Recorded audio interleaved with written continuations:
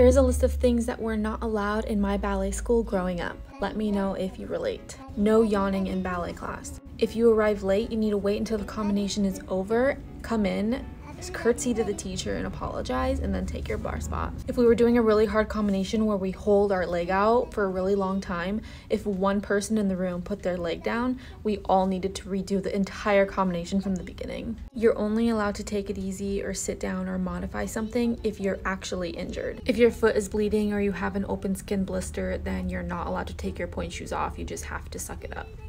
You need to ask to get water or ask to go to the restroom. I think that's pretty standard. Do not lean on the bar. Do not put your elbows on the bar. You stay away from the bar. Do not stand with your hands on your hips, and do not cross your arms in front of you. If I can think of more, I'll do a part 2.